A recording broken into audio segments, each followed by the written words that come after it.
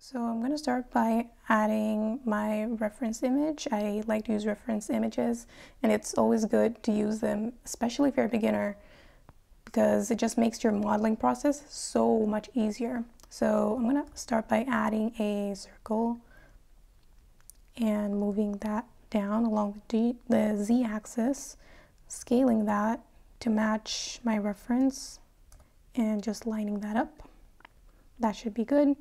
Go into edit mode, extrude along the z-axis. We can extrude up to here, extrude again up to where the spout begins, and we can extrude just a little bit more up to the rim. That should be good.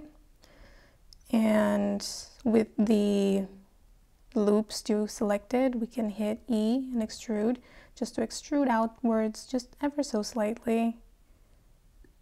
And move that up just so it's tilted just a little bit. All right, great. Then we can go into the X-ray mode and actually first close the bottom of our beaker. Hit that bottom loop. Click E and S to extrude inwards. E and S to extrude again. And F to close.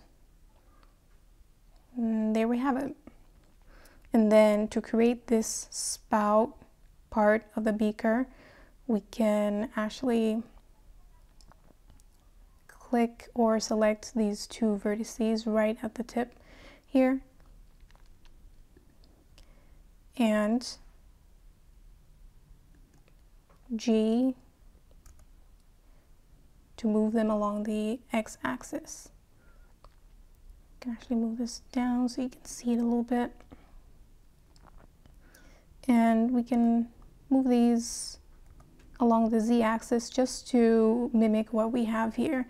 And don't worry about extending or going past what the reference image has, because when we add the subdivision, it's kind of going to get smaller again. So you can actually move that just a little bit more along the x-axis.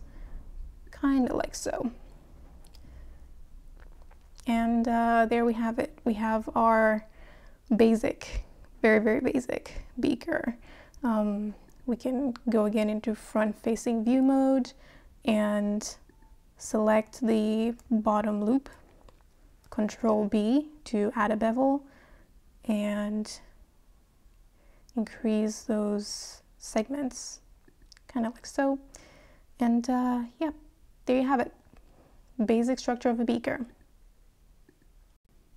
All right, now that we have our basic beaker structure, we can actually hide the reference image because we don't need that anymore. And we can go into object mode. We can add a subdivision of 2 and go into the modifiers tab. I like to keep it in X-ray mode because when we add the solidify modifier, I like to see the thickness of it.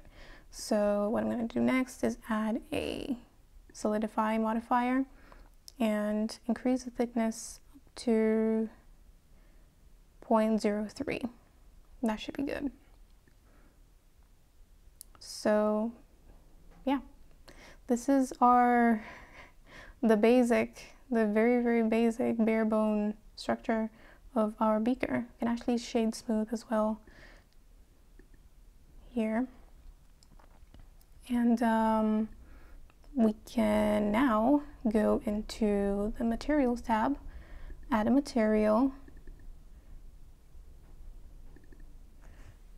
change that to glass, and increase the transmission to 1 and reduce the roughness down to 0 to give it that glass texture. And we also go into the settings and first we'd have to go and change the render engine to cycles. and go back into the Materials tab. Look for the settings, change the blend mode to Alpha Blend and the shadow type to Alpha Clip. And we can just add a refraction of about 0.1. So we go into the rendered view. You can't really see it because the background is really dark. So what I like to do is just add a mesh plane. Can leave that there actually, scale it, but move this on along the z-axis, kind of like so. And there you go. You actually have, you can kind of see the glass material. Can increase the light up to maybe 10,000. Should be alright. 10,000. Maybe even scale this mesh up just a little bit. And there you have it. Your basic glass beaker. So now I'm going to add the calibrations to my beaker, and I already prepared an image for that in Inkscape.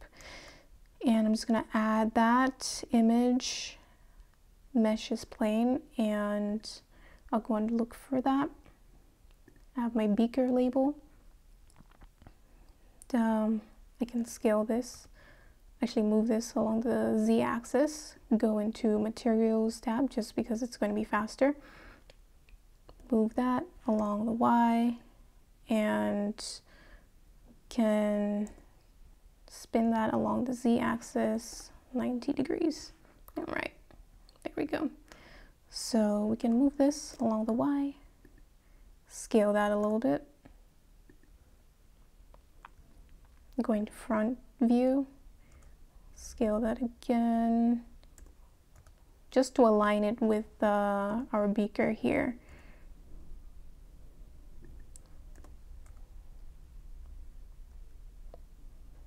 All right, so back into the modifiers tab, we can add a shrink wrap modifier, and our target object will be, of course, our beaker. And you can actually put it at an offset of 0.01 and perhaps scale that along the along the x-axis.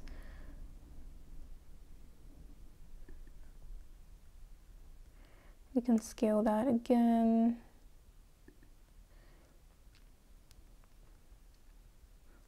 And then I also like to add a subdivision modifier and place that before the shrink wrap. Place that as simple, then increase the levels. That way you kind of see, you can now see your calibrations on your beaker model.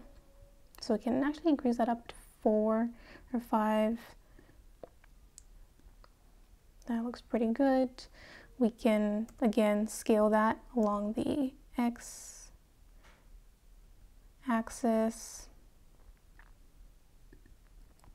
Scale that a little bit.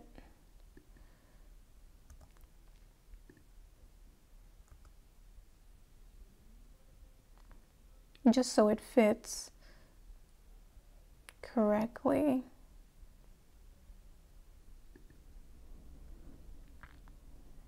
And that actually looks pretty good. We can actually move our plane just down just a little bit.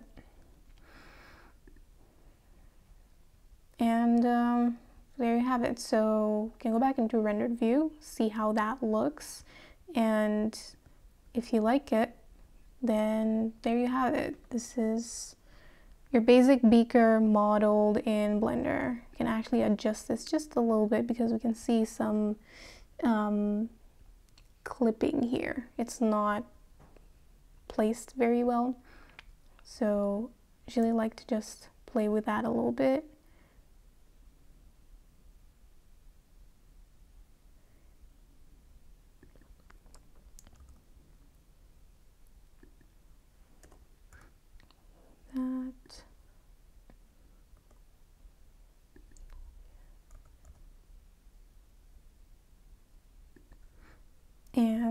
it. Looks pretty good. And that's your basic beaker in Blender.